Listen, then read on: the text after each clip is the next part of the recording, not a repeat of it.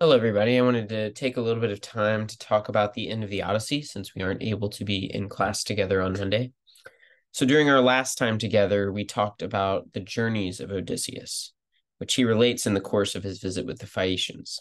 And if you remember, we talked about how the trials he faced from the time he left Troy until he arrived in Phaeacia, things like his run ins with the Cyclops and the Lotus Eaters, things like his time with Circe and Calypso and his journey to the underworld. We talked about how these things were, in a sense, preparing him for his return home. Through all of these struggles, Odysseus was moving from the savagery of the battlefield, where he and his men had slaughtered and pillaged and taken everything they could. They were moving from this ethic which had been ingrained on them during the war to a place, a mindset where he could receive hospitality, where he could be shown kindness and maybe even show kindness to others in turn. This is what the Phaeacians did for him. They took him in, they fed him, they gave him gifts, they showed him kindnesses. And at the end of their time together, they sent him home. And it's this homecoming that we're going to talk about specifically today. The events that unfold from the time the Phaeacians send Odysseus back to Ithaca to the closing of the epic. We're going to talk about what this says about the hero of the story, but also about the Greeks who told the story, and also maybe about us, those who hear the story or read the story a few thousand years later. If you've read book 13, you know what happened when the Phaeacians loaded Odysseus down with treasure, and then they put him on a boat and they carried him home to Ithaca. The Phaeacian crew lifted a sleeping Odysseus from the boat, the way that a parent might lift a sleeping toddler out of the car, and they deposited him and his gifts of on the beach of his homeland. Well, for this kindness, they were punished by Poseidon. Poseidon turned their ship to stone before they could get back home and reach the port of Phaeacia. And then he walled in their island so they would be cut off from the outside world. This is one of those vivid illustrations in all of in literature that no good deed goes unpunished sometimes. For their hospitality, for their kindness, for their generosity, Poseidon smites the Phaeacians in the harshest way imaginable. But back to Odysseus. He's home now after 20 years, but his homecoming isn't complete. After all, we're still only in book 13. There's a lot of poem left here before we reach the conclusion. So what I want to do over the next few minutes is just to explore together some of the stages involved in Odysseus's homecoming, which, remember, is a central theme of this epic. To start with, the first stage that we encounter here might be what we would call reorientation. When Odysseus awakes, he is clearly disoriented. And by this, I mean that he is a little confused about where he is. There are a couple of reasons for this. First of all, Odysseus has been gone for 20 years. If you've ever been away from a place for a long time, you know that things sometimes change. You might not recognize a place that you visited, maybe even a place that you lived when you were much younger. Well, Odysseus has been gone a very long time, and so this spot on Ithaca's shore might not be as familiar to him as he would have thought. But there's another reason why he's a bit disoriented. That's because Athena has spread a haze over the land. She wants him to be confused so that she can explain things to him, so that she can ease him into this homecoming. But whatever the reason, it's clear from lines 208 and following in book 13 that Odysseus doesn't know where he is. We know this because he says, "What land have I come to now?" He fears that this might be a place where lawless savages live. He wonders what he's going to do with all of his treasure so that it won't be stolen. And as he's making a plan, Athena shows up. Little by little, she helps him to understand where he is. She tells him about the suitors at his house and what they've been up to. She involves him in a plan to take back his palace from the suitors. She even disguises him as an old wandering beggar so that they can work their plan to perfection. The second stage of Odysseus's homecoming is the stage of reunion. This is where Odysseus begins to connect with those who are most important to him. While Athena goes off to fetch Telemachus from Sparta, where he's been visiting Menelaus, Odysseus goes to visit someone very special. But it's not the person that we might be expecting. Odysseus goes to the home of Eumaeus, his swineherd. Of all of Odysseus's servants, Eumaeus is maybe the most trustworthy. The story of their bond is narrated to let us know that Eumaeus and Odysseus are like family. Ever since Odysseus has been gone, Eumaeus has been doing his work faithfully. He's been looking after Odysseus's pigs. He's also been longing for his master's return. Like Penelope and Telemachus, however, Eumaeus is poised somewhere between hope and despair. He doesn't know whether he'll ever see Odysseus again, but he pretty much assumes that it's a lost cause. Meanwhile, Telemachus returns to Ithaca, and in what is a telling gesture, he goes to Eumaeus's house before he goes anywhere else. Before he goes to see anyone, he goes to connect with this swineherd of his father. And it tells us something about the place that Eumaeus had in Odysseus's family.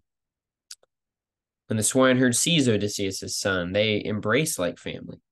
And it's here in the home of Eumaeus that Odysseus finally reveals himself to Telemachus for who he is. There's a beautiful epic simile here in Book 16 where Homer describes the reunion between Odysseus and Telemachus. He says it's like the cries of birds whose young chicks rough farmers have stolen out of their nests. The tears of this father and son were that piteous. They would have sat there weeping together all night, but they had work to do. Now, there are a few other significant moments of reunion that are important here. There's Penelope, of course, but we'll get to that later. In the meantime, Odysseus will go to his home and he'll be reunited with Eurycleia.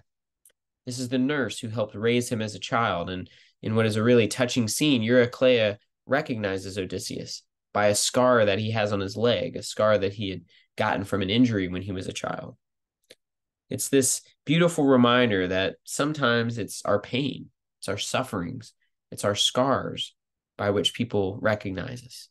These are the things that might best identify us. And then there is Argus, Odysseus's dog. Argus was left behind as a puppy when his master went off to war. In Book 17, Odysseus returns to his palace, and there, sitting on a dung heap, is Odysseus's old, broken-down pet. He's been laying there in the yard of Odysseus's palace, mostly neglected since Odysseus left. When he sees Odysseus, he recognizes him. He wags his tail. He drops his ears in greeting the way a loving dog would when his master returns home. And then as Odysseus enters the house, Argus dies. He's content after 20 years because he's seen his master. Now, this brings us to the third stage of Odysseus's homecoming, revenge. It's here that the Odyssey is most like Homer's other work, the Iliad, in its violence. It's also here that the justice of the epic works itself out against the suitors. After Odysseus arrives at the palace, disguised as a beggar, the suitors unsurprisingly treat him poorly.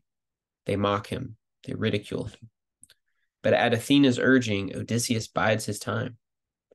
Finally, at the beginning of Book 21, Athena prompts Penelope to propose a contest. This is a contest that is going to set into motion Odysseus's plan of revenge. Odysseus had left a bow behind when he went to war, and the contest says that whoever can string Odysseus's bow and then shoot an arrow through the holes in 12 axe heads would win Penelope's hand in marriage.